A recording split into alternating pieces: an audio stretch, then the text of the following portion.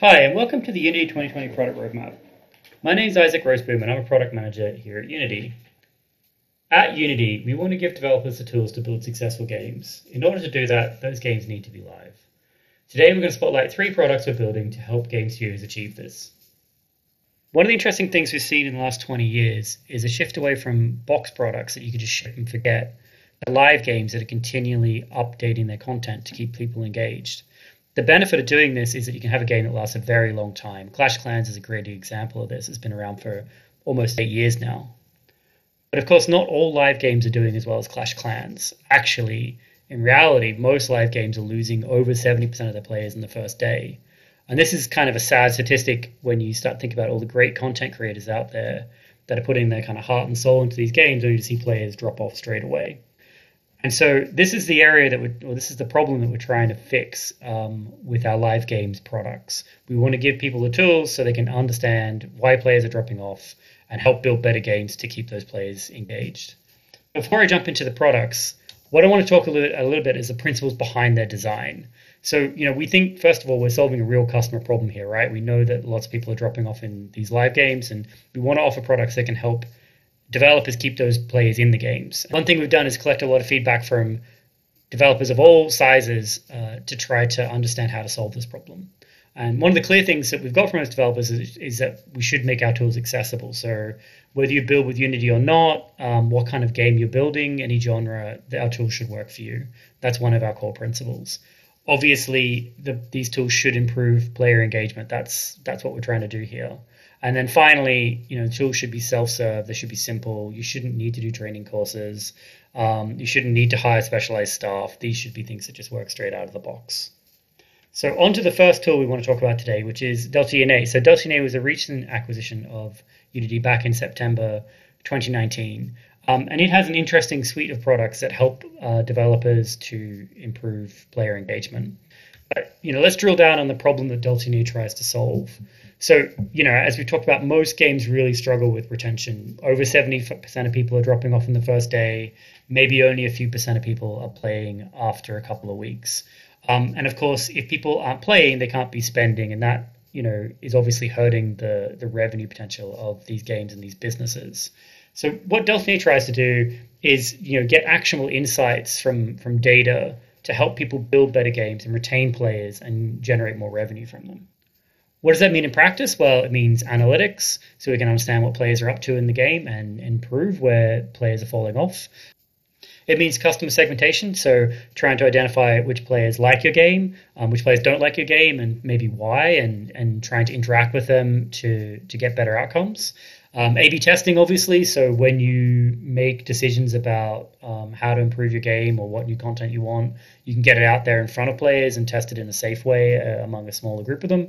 And then obviously messaging players, so you've got all this information about the players, you understand which players like your game and which ones don't, and so now you kind of want to interact with them and start to potentially personalize the experience for them with in-game messaging.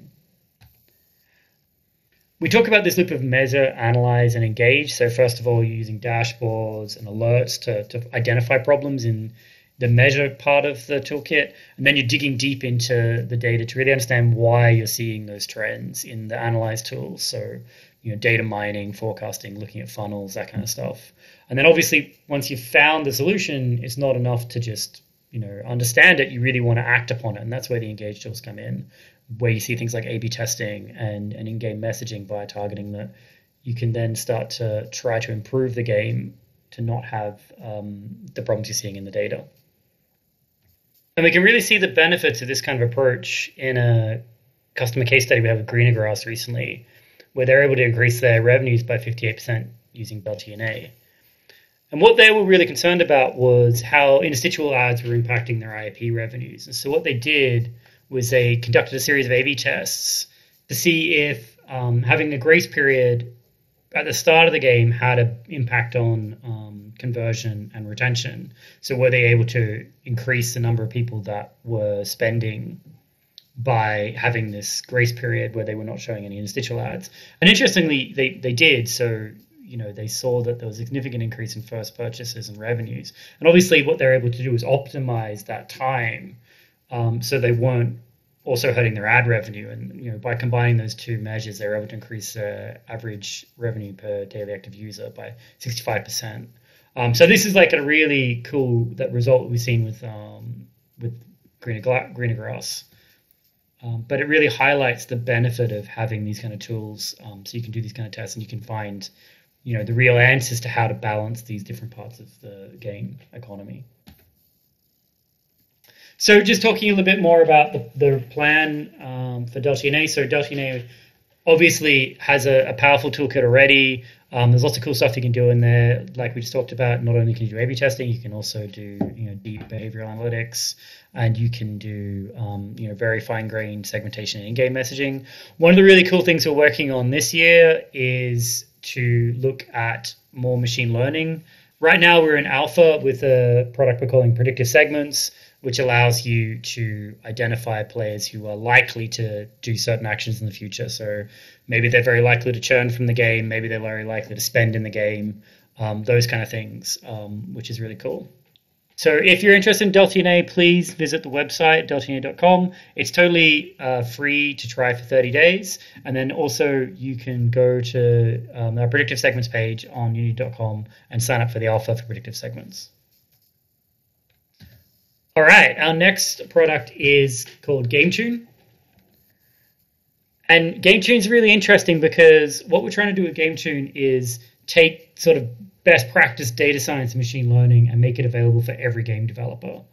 And so what we know is that right now, maybe some people do A/B testing like we just described. Maybe some people can get releases of the game out fast to do experimentation. But in reality, most game companies don't have access to machine learning and data science practitioners. And so what we're trying to do is build a best-in-class data science product that will allow all developers to use the state-of-the-art data science in their games. And so, GameTune's trying to leverage Unity's machine learning to adjust your game in real time to make sure that you're delivering the best experience for every player. And this is not just the best experience for all players. And so, one of the things that's cool about GameTune is, what we're not trying to do is find just one really great experience for everybody. And we're not even really trying to segment the players so that, maybe some people get one experience and other people get a different experience. What we're trying to do is build a product where every single player gets the right experience for them, the one that makes them engage most with the game and hang around the longest, right? And so this is kind of a revolutionary idea that you can build games where you can have this level of real-time dynamic content delivery that just tries to make it the best experience for that type of player. So how does it work in practice? Well, what we're trying to do is optimize for a particular goal. So, most of the time that's retention. We want people to hang around longer. And so in this example, you can see maybe we have 3 different alternatives for difficulty. So we have easy difficulty, we have medium difficulty, and we have hard difficulty. And what GameTune can do is assign the correct difficulty to the right player. So maybe player 1 really likes hard games. They've got a lot of experience playing that kind of game. Player 2, maybe they've used to play these kind of games and they don't anymore, so they get a medium difficulty. And then again, player 3 is, a great gamer, so they get the hard difficulty. So everyone gets the difficulty that matches them perfectly and gives them the best experience and the best challenge if that's what they want.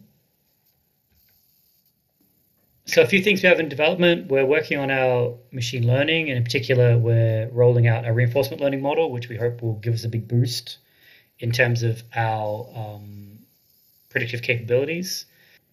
Well, the other thing we're trying to do is roll out templates for the common use cases we're seeing in the beta. So things like ad frequency or the configuration of IAP offers. We want those to be really easy to use and really well honed in the modeling.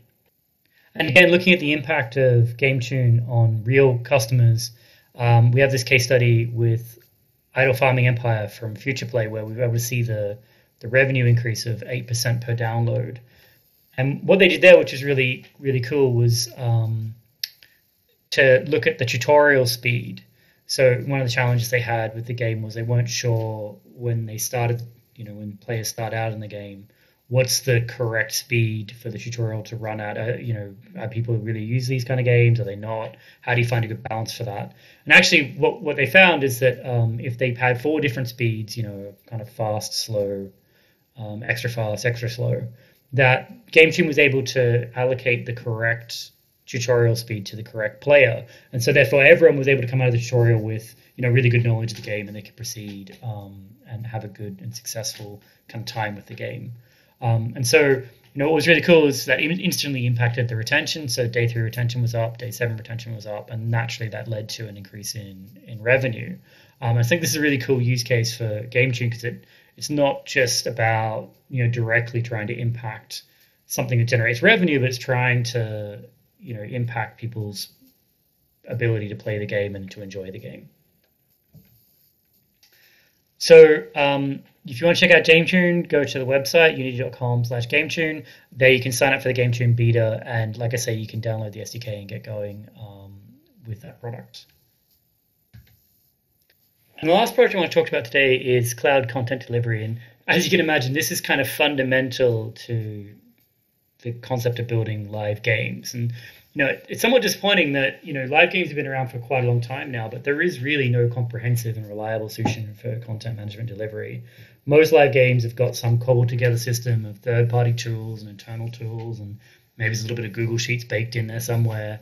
And it's just not very scalable, and it's not very practical. I know this is a sore point for many developers that we talk to. And so, Unity wants to help and solve this problem, right? And so Unity Cloud Content Delivery is engine agnostic, convenient, and cost-effective way to just have an end-to-end content management system, one place where all the content management can happen, that's accessible by developers and non-technical folk alike, that everyone can see what content is being used, in which builds of the game, and where it is in the kind of life cycle.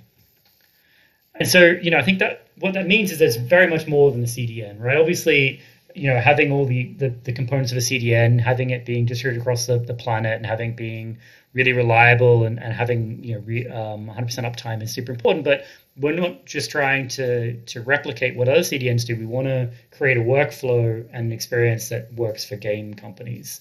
And what that means is having a dashboard that can be used by non-technical users, having a concept of badging that makes sense when you talk about what's in what release, so people can see which content is bundled together for a particular release or for a particular game, and just having a really nice end-to-end workflow that makes it more efficient and saves people time.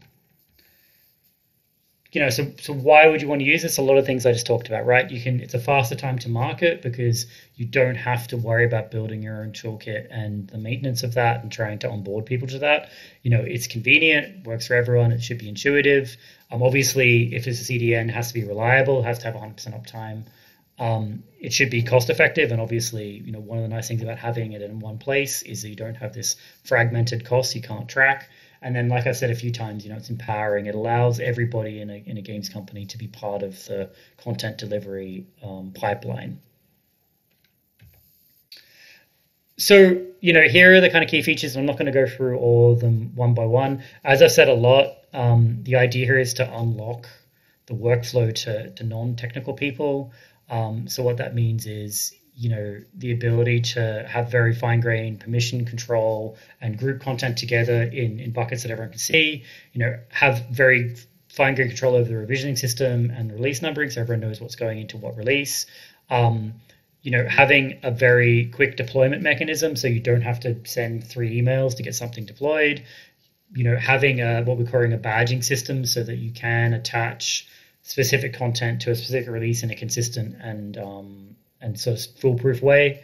And then obviously having a dashboard that, can be accessed by non-technical folk, but also having that work via API so that the more development-focused folk can script it and make it work programmatically.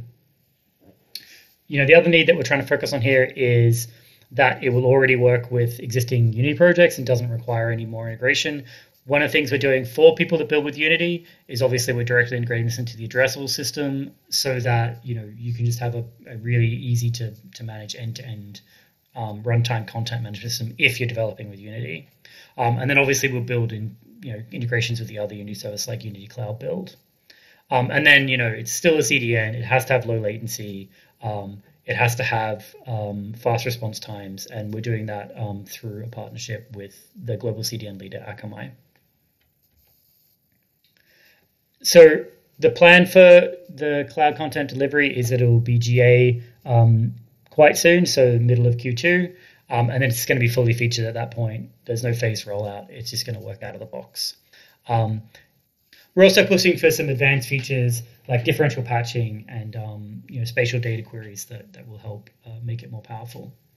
So content delivery is available now. Jump again on the website, unity.com/ccd-signup, and you can sign up there for the pilot program, which is kicking off now.